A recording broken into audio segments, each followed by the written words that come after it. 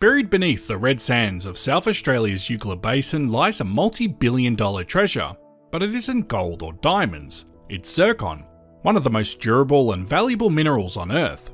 The Jacinth Ambrosia deposit, operated by Eucla Resources, produces about a quarter of the world's zircon supply, the microscopic crystals that end up in ceramics, electronics, jet engines and even nuclear reactors. Each tonne of that fine pale sand is worth thousands of dollars, and the mine itself sits on what is effectively a fossilised coastline, stranded hundreds of kilometres inland. These dunes, silent and wind-scoured today, were once Eocene beaches washed by a tropical sea. Over tens of millions of years, those ancient waves concentrated the heavy minerals we now dig from the desert. It's one of Australia's most unexpected geological jackpots, a discovery that took cutting-edge modelling, a bit of bold imagination, and a new way of seeing the landscape. The Jacinth Ambrosia story isn't just about mining, it's about how 40-million-year-old beaches became a modern mineral empire, how billion-year-old zircons journeyed across a continent, and how a patch of remote desert became one of the most profitable pieces of real estate on the planet. Long before the mine, before the trucks and spiral concentrators, this land was part of a dynamic coastal plain fringing the Eucla Basin, a vast sedimentary basin stretching across the border of South and Western Australia. Today it's a sea of red sand and mallee scrub, but rewind the clock 40 million years and it was a wide coastal system of beaches, dunes and lagoons, a tropical shoreline alive with wind and surf. During the Eocene Epoch, roughly between 56 and 34 million years ago, southern Australia was much warmer and wetter. The continent was still breaking free from Antarctica, and global sea levels were fluctuating wildly. With each marine transgression and regression, the shoreline crept inland and retreated again, building up a sequence of sandy barriers and coastal ridges. These old beaches became the skeletons of what we now call the Aldea and Barton sand ranges, and they'd play host to something special.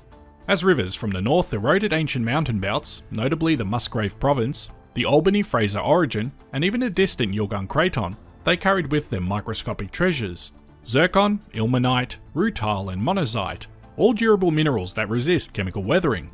Every time those rivers reached the coast, they dropped their loads of heavy minerals into the surf.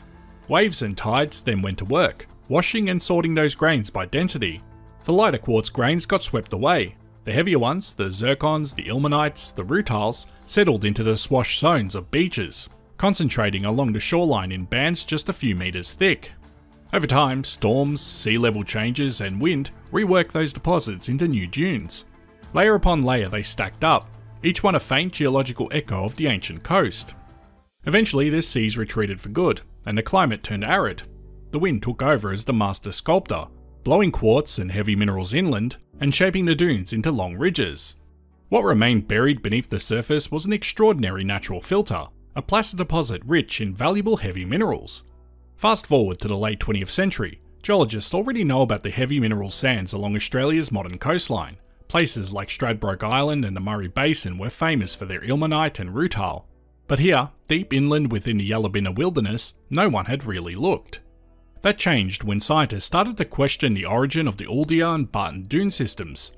In the 1990s, geologists proposed something radical. These were not just random inland dunes, they were the fossilised remains of ancient beaches.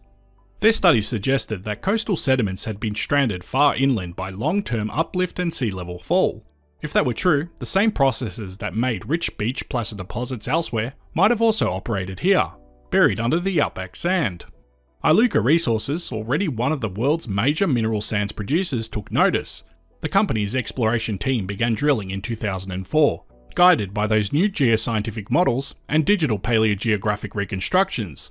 What they found astonished them. Within 3 weeks of drilling, they hit the first of 2 incredibly high-grade zircon deposits, Jacinth and Ambrosia, sitting just a few kilometres apart on the western flank of the old Aldea barrier. Soon after came Tripitaka, and later Gullivers, Typhoon and Dromedary. The Eucla Basin, long considered barren, had suddenly become a world-class heavy mineral province.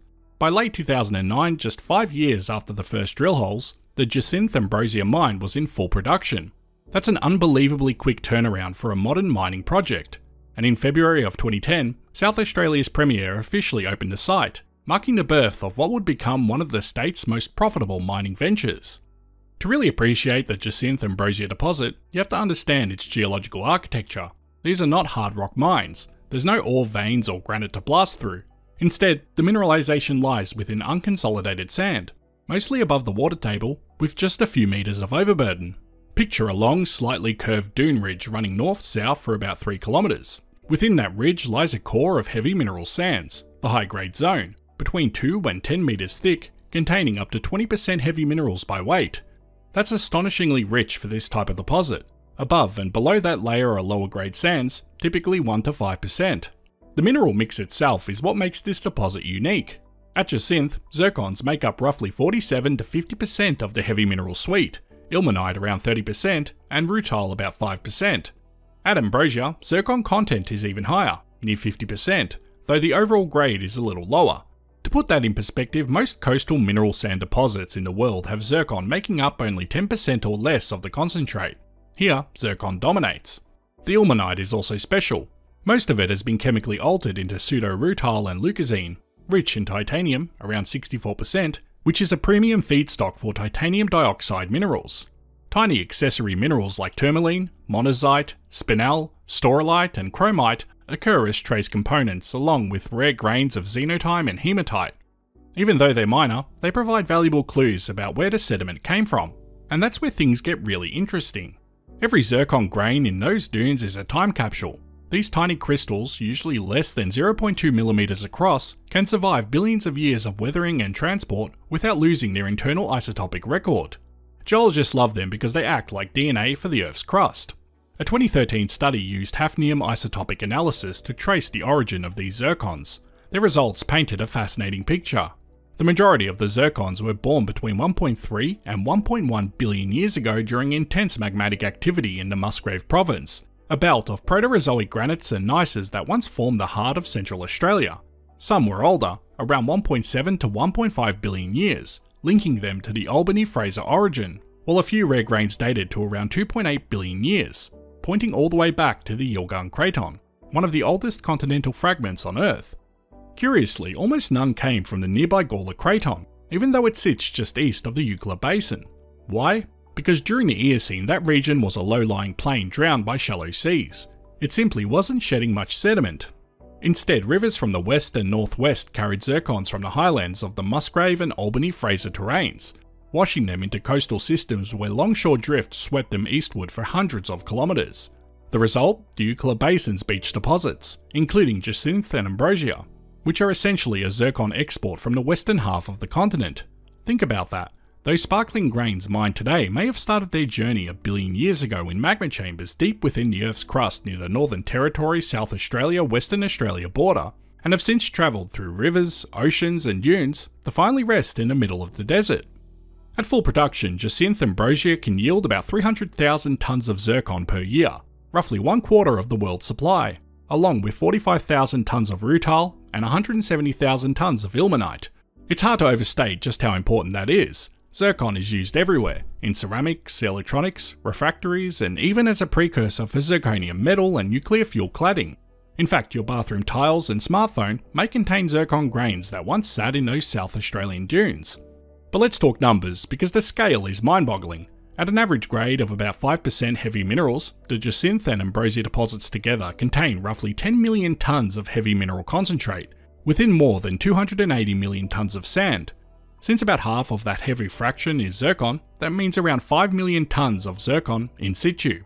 Zircon prices fluctuate, but in recent years they've averaged between 2,300 to 3,000 Australian dollars per tonne for premium opacifier grades. Even conservatively, that puts the gross in-ground zircon value in the multi-billion-dollar range, potentially upwards of 10 to 15 billion Australian dollars, not counting the titanium minerals, which add another substantial sum.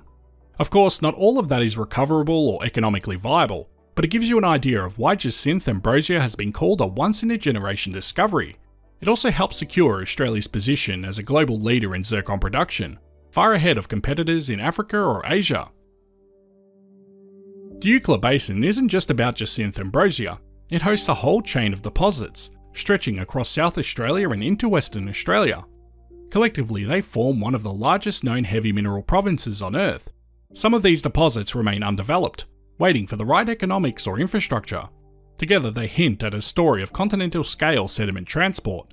rivers draining half of Western Australia, feeding a coastal system that extended 2,000 kilometres. It's easy to drive past a region and never know that beneath your tyres lies a world-class deposit formed by ancient seas, yet the impact of that deposit ripples far beyond South Australia. In the end, the Jacinth Ambrosia story is a perfect blend of geology and imagination, a reminder that even in the quietest parts of the outback, the Earth still keeps its richest secrets just beneath the surface. I hope you found this as interesting as I did, and as always, thanks for watching. Before I end this video, I'd like to give a big shout out to my Patreon and YouTube members. Thank you so much to everyone that helps to support this channel.